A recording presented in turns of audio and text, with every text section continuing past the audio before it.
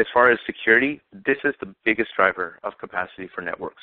What we're seeing on the North American side is that security, and more specifically surveillance video, has become the largest consumer of bandwidth for utility customers.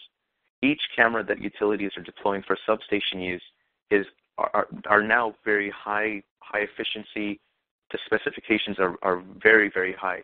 These cameras are running 1080p, so high definition feeds, very high frame rate per second, around 60 at a minimum, and they're PTZ, so pan, tilt, zoom cameras, so they allow full 360 view capabilities of any one area.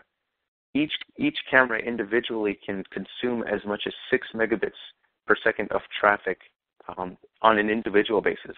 And what we're seeing is that each substation for these customers, they have at a minimum 2 to 3 cameras, just so you can have different angles. You might have the entry and exit point to the substation. You might have some of the surrounding areas, and that's at a minimum.